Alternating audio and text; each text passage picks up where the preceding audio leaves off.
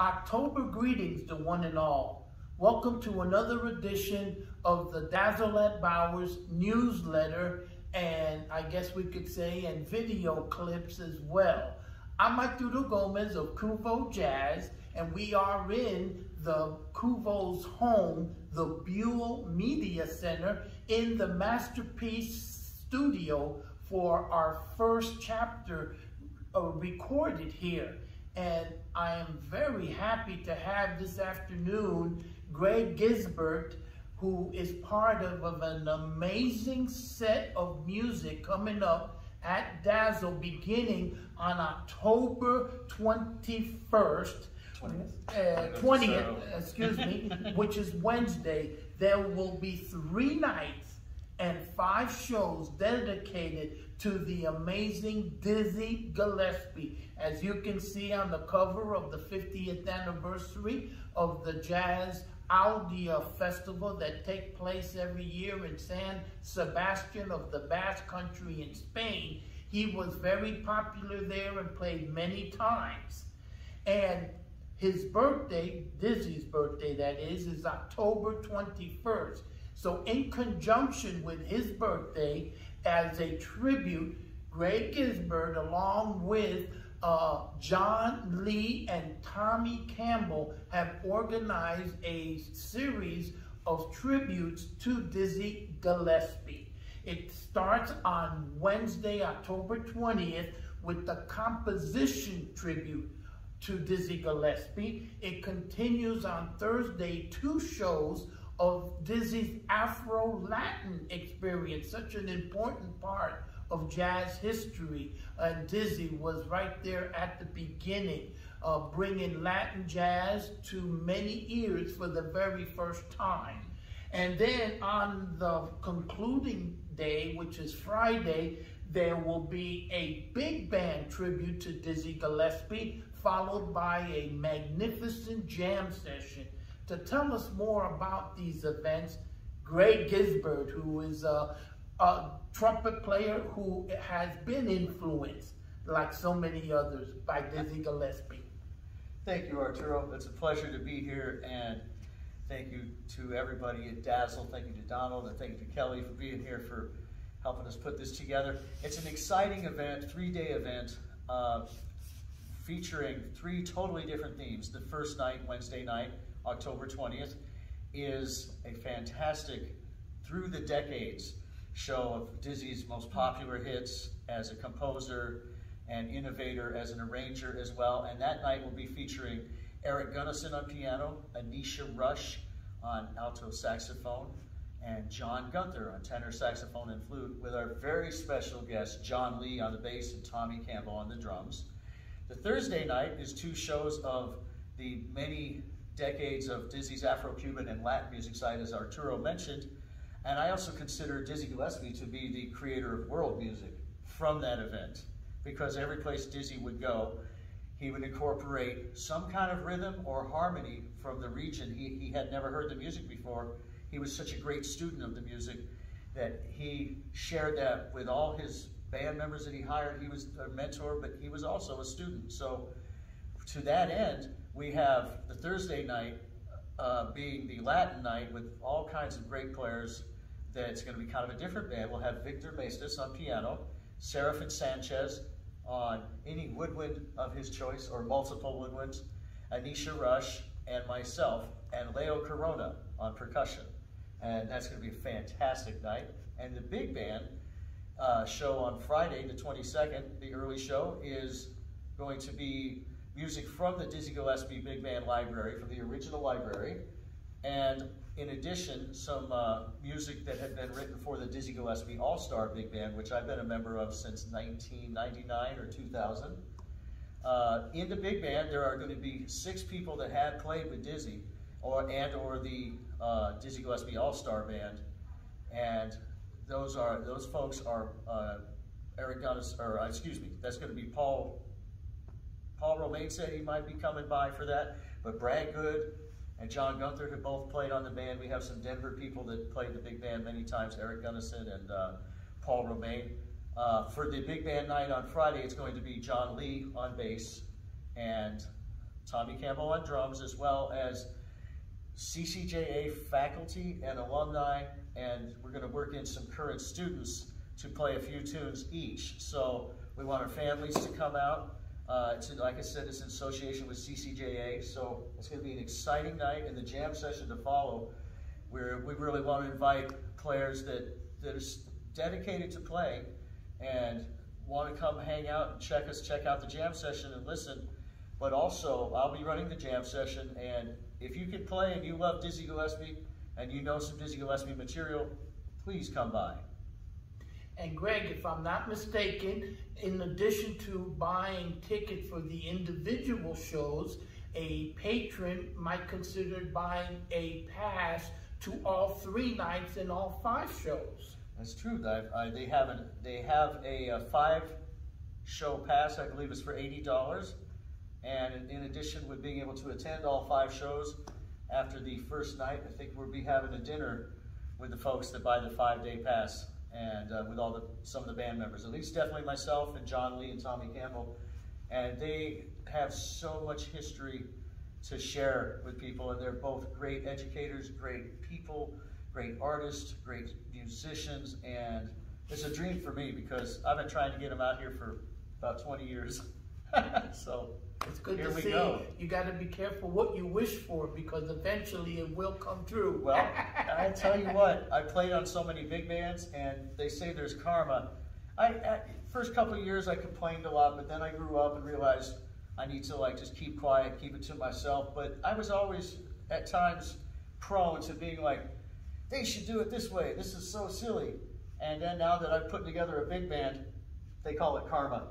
Now you know. Now I know. Now you're on the other side. I'm on the other side, but grateful for a new experience. Hey, Greg, I'm happy you brought out that fact that Dizzy was, if not the sole creator, he was definitely a pioneer in establishing what we call nowadays world music, because besides the Cuban and the other Latin Caribbean influences he brought to the band, he also naturally played a lot of Brazilian music and other world rhythms that he would incorporate into his music. As you mentioned, wherever he would go, he'd pick up something from the indigenous culture there and incorporate it into jazz, which is why I like to say that jazz is the world's greatest art form, because no matter what ingredient you throw into the jazz pot, it remains jazz, and that's the beauty of it. And Greg, for instance, another thing about Dizzy that is unheralded is that he took many a tour sponsored by the State Department, and wherever he would go, if he saw talent that was above the average and worthy of going to New York and the United States, he would make arrangements to have that artist brought to the United States. He did that with the great Argentinian pianist Lalo Schifrin. He did it with another pianist from Panama, Danilo Perez, and he helped conspire, which is the real true word, to bring Arturo Sandoval, the fantastic trumpet player, to the United States from Europe. So Dizzy was always looking out for new talent and to nurture them and to give them the room for growth that they deserve. And Greg, did you ever as a young man, get to meet Dizzy as you were coming up? I did. I had 5 experiences with Dizzy Gillespie, 2 of which were in downtown Denver, 2 nights in a row. I went to go hear Dizzy at the time it was called Top of the Holiday Inn, now it's the Sheraton. But that was 1982 or 83. I got to hear him, and I was just so starstruck, and I was blown away just to actually be in the presence of Dizzy. But also, those are the first 2 times that I heard him. I heard him many, many times on tour throughout the years, and would go hear him at different clubs. But that was the most impactful one, because I remember sitting right up front, being very close to Dizzy.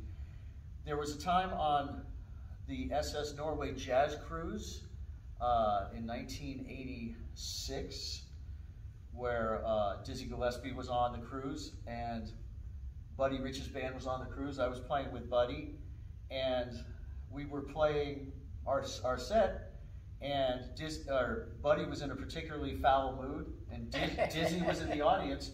And funny. Dizzy came up and roasted Buddy Rich. Oh my! To the point where Buddy was laughing and he was happy, and then he sat in with us.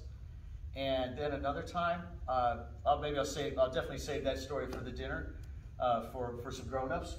But but I got to hang out all day with him when Dizzy played the grand reopening of Littleton Town Hall. Oh my! In 1986, and I spent the entire day with him, and it was just a thrill. And then saw him at Madrid Airport one time, hanging out with Lou Soloff, and Dizzy he had his suitcase open. He was looking for his valve oil, and he's like, we see it. We said, Dizzy, what are you looking for? He said, valve oil. So we're able to give him a bottle of valve oil. He was such a generous soul, and wow, I'm so excited to get the chance to play this music and to have our friends come out, and for students that are really dedicated to playing. This is a great opportunity because we learn a lot of stuff in jazz schools about chords and scales, and we have our mentors and our heroes, and a lot of whom have passed. Well, we have in our midst those 3 days bassist and drummer who have played with literally everybody.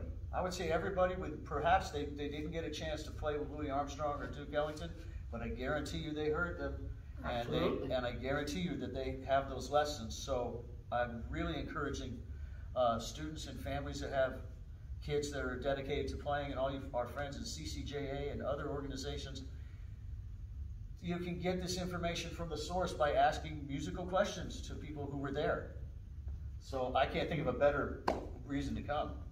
And again, it begins on Wednesday, October 20th, continues on Thursday, the 21st, concluding on Friday, the 22nd, with not only the big band playing, but then an amazing jam session to follow. And this is all in conjunction with the forthcoming 25th anniversary of Dazzle in January of next year, 2022, the 8th and 9th to be exact. It will be the 25th anniversary of Dazzle when a group of jazz lovers decided to bring to Denver a little jazz club at its former location, 930 Lincoln Avenue, and then moving about 4 or 5 years ago to its present location in the historic Bowers building, one of the oldest buildings in Denver. It even got a historic landmark plaque on the wall outside. So Dazzle at Bowers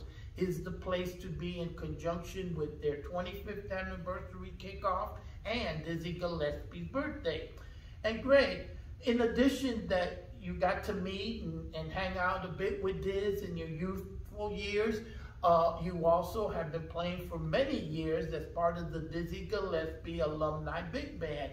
You have another special connection to Diz, is that you have one of his former bent bell trumpets in your home.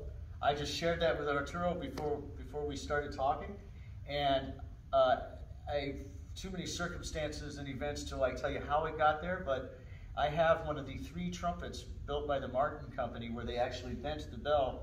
They had 3 experimental angles, and they sent those 3 horns out with Dizzy on the road. 6 weeks later, when they came back from Chicago, he said, make the angle off of this horn, and gave that back to the company. And I have it, and it does need some work. If any great horn repair people are checking this out, hint, hint.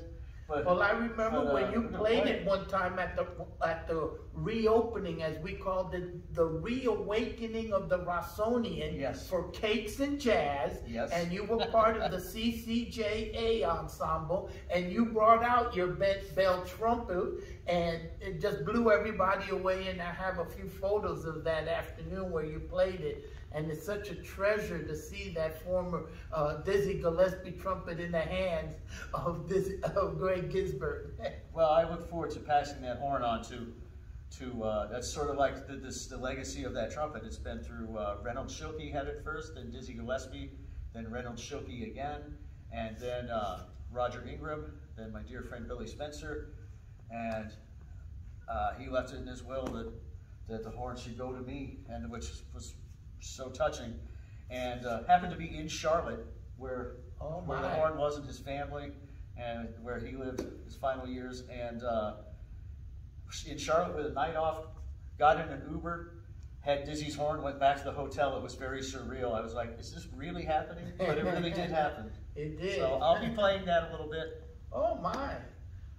Well, there you have it. I hope that you and your friends and your families will all participate, if not in all of the shows in honor of Dizzy Gillespie, but pick one out that best suits your schedule of what you may be doing, and you won't be disappointed with whatever show you choose. Again, that's Wednesday, the 20th of October. It's the tribute to the compositional side of Dizzy Gillespie, playing the music that he composed. On Thursday, the 21st, is the Afro-Latin Experience, 2 shows, early and late, and it's playing the music associated with the Dizzy Gillespie big band that included the legendary Cuban conguero Chano Pozo, and then followed by other great congueros after he was assassinated. And then on Friday, it all gets topped off with the big band tribute to Dizzy, followed by an amazing jam session that our guest, Greg Gisbert, is organizing. So please make sure you visit DazzleDenver.com and get your tickets now, and please consider being one of those to get the pass for all 5 shows on those 3 nights and enjoy a dinner with Greg and former Dizzy band members John Lee and Tommy Campbell.